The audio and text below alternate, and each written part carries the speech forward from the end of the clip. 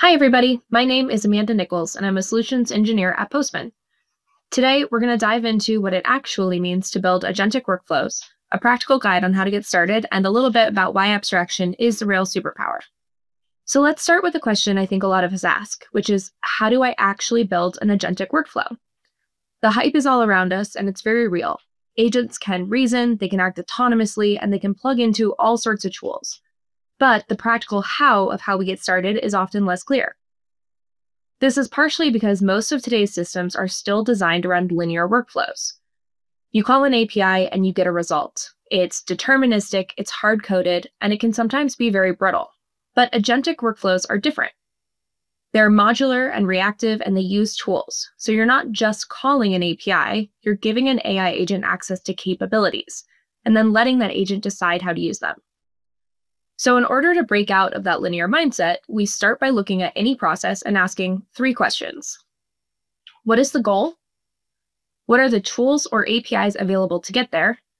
And what action would a human or an AI agent take to accomplish it? From there, we can reverse engineer those actions to determine how we externalize this logic into a system that an agent can use on demand. And that's really where AI becomes transformative, as a decision-making layer that's coordinating tools in real time. So if we want to build truly agentic systems, then we need to stop thinking only in endpoints, but also think in the capabilities and sets of tools that we can make available to our agents. So today we're going to look at this flow I have here. It's an example of how our Zendesk autonomous customer service agent works. When a customer request comes in, starting at the request block, an event is created. Then we move to this condition block where we have a conditional logic system in place. If the event is a new ticket, it's routed to our autonomous customer support agent. Otherwise, if the ticket is marked as solved, we send it to our create question answer pair process where we update the data in our vector database. Let's click into the customer support agent workflow. We can see that when the customer support agent receives a ticket, we take the input of that ticket ID and use it to fetch the full ticket details from Zendesk. Inside our Create with AI block, we ask AI to convert that ticket data into an embedding, which is a format suitable for querying our vector database. In this case, we're using Pinecone. Inside this Retrieve Embeddings block is where we see that embedding being used. And if we click into this process, we can see the steps here are to create our embeddings based on our request from the customer, and then query our database for relevant information to the customer support request. Now, in another Create with AI block, we're going to ask AI to determine if there is enough information available to answer our customer's questions. We ask the AI block to return a true/false for whether or not we have an answer, and then the context and answer itself. This is AI behaving deterministically to tell us how we need to proceed with this customer support request. We output the AI response here back to our customer support agent flow, and this information will allow our agent to decide how to proceed. Returning to our customer support agent, we see that the embedding block returned the response generated from that previous AI step, and then we have a classic if case, where if the response was true, we can send the context to the autonomous agent response block. In this case, the agent will respond directly to the Zendesk ticket and close it out, and there's no further engagement needed. The customer has their answer. If, however, we lacked sufficient information, we had a false answer, the case is escalated. We go down the human path. A human support team is notified via Slack or Teams, and the AI automatically replies to the customer saying that we have a human support agent notified and we'll get back to them soon. Once that's done, a human is going to step in and resolve that issue. A person will evaluate that customer question, do a little research, and come up with an appropriate response. Then they're going to update that Zendesk ticket with the new information, which means we will have a new custom question and answer pair.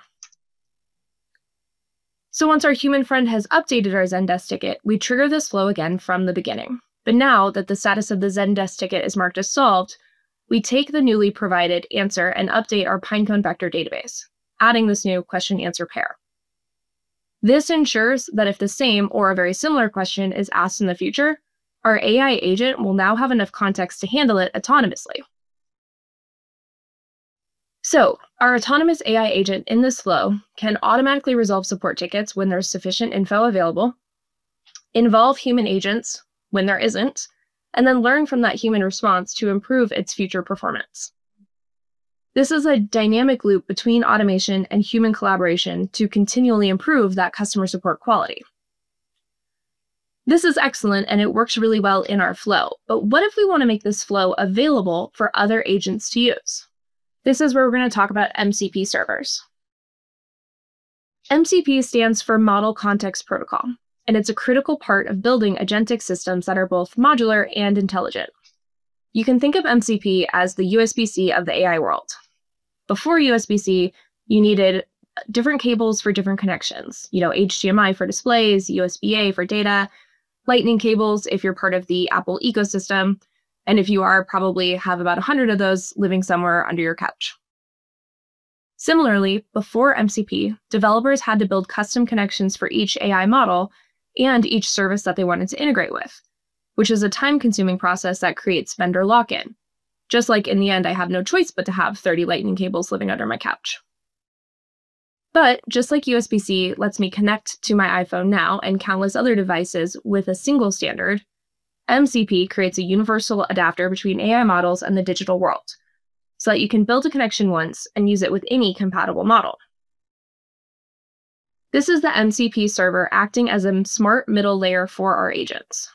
So our agent doesn't interface directly with our APIs. It sends an intent to our MCP server, and then our MCP server can interpret the command from our agent and route that command to the appropriate tool in its server, and then finally return the result back to our agent. Another way to put it is that MCP is the glue between our natural language and our structured actions. It's what makes it possible for an AI agent to be asked something like, "Get me the top headlines," and have that translate into a structured API call, run through a logic flow, and return a usable output. By the way, Postman has a stellar MCP server capability. We're not going to look at that today, but I do highly recommend you check it out. So similar to what we looked at before, I've got a flow here that calls the New York Times API and retrieves the top headlines. This API request is really simple compared to our last one. If we look inside this New York Times block, we see that we're just fetching the top news stories and then returning them back to the top news stories flow. And then we're feeding those out as top headlines in the response body. When we deploy this flow, we've now made it accessible via API to be called from other resources, and we can leverage this action outside of Postman, like through Klaud. So we can ask Klaud to get us the latest headlines, and Claude's going to go ahead and grab the top headlines for us. But behind the scenes, I already had my MCP server running in the background. So when I ask Claude to get the headlines, Claude's actually calling that MCP server, which in turn is interfacing to the Flow's top news stories API. The magic here is the abstraction that MCP provides. Claude doesn't need to know how to engage with my Flows API.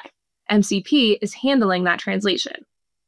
If we check out the response here, we can see that the data is indeed coming from the New York Times API. But that source doesn't matter to my agent. I could swap out this New York Times API block for this Hacker News API and get a completely different vibe and type of news source response. And Claude doesn't need to know. My MCP server doesn't even need to be redeployed because I've externalized that logic and can seamlessly update my agent's behavior without redeploying anything except my flow. And that's the magic of abstracting declarative logic for MCP to interpret to our agent. So let's wrap this up. I've got 3 big takeaways. First, agentic workflows are not a mystery. They're built by giving agents access to tools, and then the logic to use them effectively. We unlock adaptability by separating the what from the how. Second, APIs are the lifeblood of agentic AI. Your agents can't act without tools, and tools in our modern stack mean APIs.